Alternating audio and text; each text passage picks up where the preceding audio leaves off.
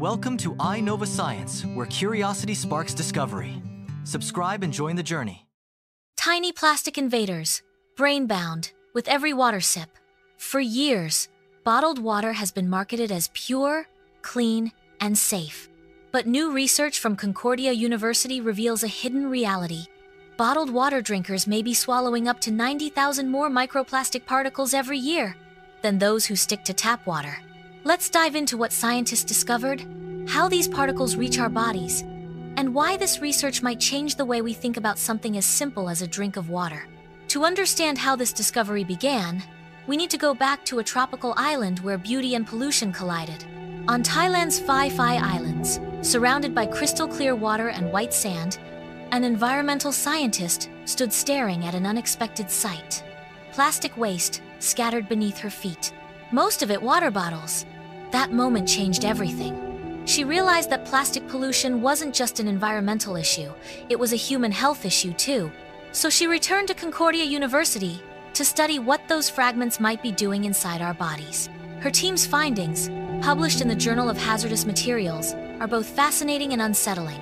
Before we explore how they affect us, let's first understand what microplastics actually are. Microplastics are tiny pieces of plastic less than 5 millimeters long. Some are so small that you'd need a microscope to see them. They can form when plastic bottles are made, shipped, or stored, especially when they're exposed to sunlight or temperature changes.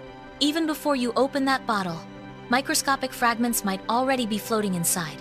When you drink bottled water, you're not just consuming water, you're taking in tiny bits of plastic that have shed from the container itself.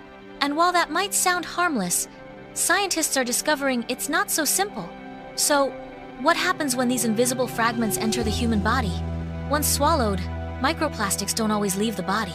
Some studies show that they can cross biological barriers, entering the bloodstream and even reaching vital organs. They've been detected in the lungs, liver, and brain. Researchers believe these particles may cause chronic inflammation, oxidative stress, and even hormonal disruption over time. However, the exact effects are still being studied because tracking such tiny particles is extremely difficult. Some tools can see them but not identify what kind of plastic they are. Others can identify them chemically, but miss the smallest pieces altogether. That means we may be only seeing part of the picture. If we can't yet see all of them, how do we begin to protect ourselves from something so small and widespread? The researcher behind this study says that the key isn't panic, it's education. She emphasizes that drinking from plastic bottles occasionally, like during emergencies, is fine, but using them daily could lead to chronic exposure, which builds up over years. The bigger issue isn't what happens overnight, it's what happens slowly, quietly, and invisibly inside us. While many governments are banning single-use plastics like straws and bags, bottled water often escapes the same level of scrutiny. This study highlights the need to rethink not just how we recycle, but how we consume. Because reducing plastic waste isn't just about saving the planet, it's also about protecting ourselves.